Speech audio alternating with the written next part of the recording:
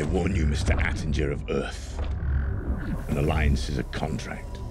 And contracts, like humans, expire. On this planet, we have a saying. The enemy of my enemy is my friend. I also have a saying. I don't care. So what happened in Mexico City? Well, you had him.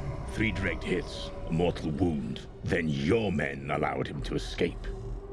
You promised me human intelligence. Or is there such a thing? You know, you've still never told me. Why do you want him?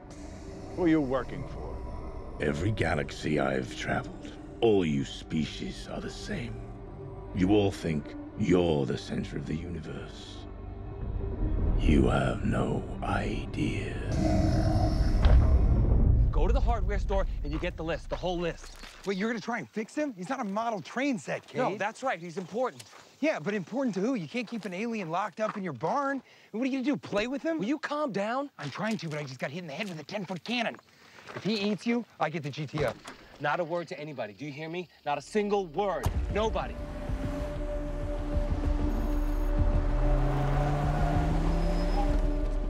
I think we have a lock on a high-value target. Special Operations Group is ready. What do you got? Sir, Special Ops just got a call from Paris, Texas. Hard match on a truck seen leaving Mexico City. Son of a bitch. Let's go get him.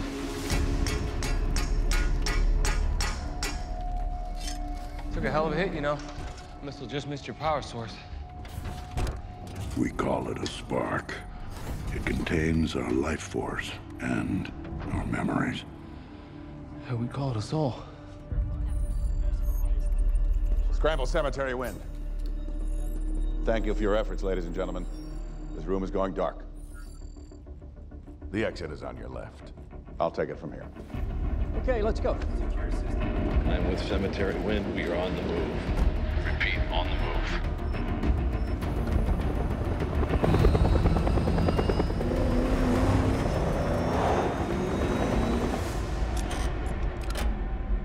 Cade, why are you willing to help me?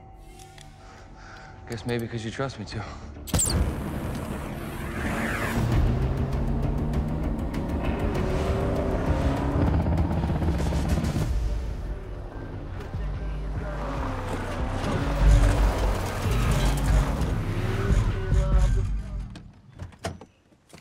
I'm back! Took you long enough. My head hurts. I had to go to the doctor. I got a well on my head. It makes me look like a freaking Star Trek character. Whatever.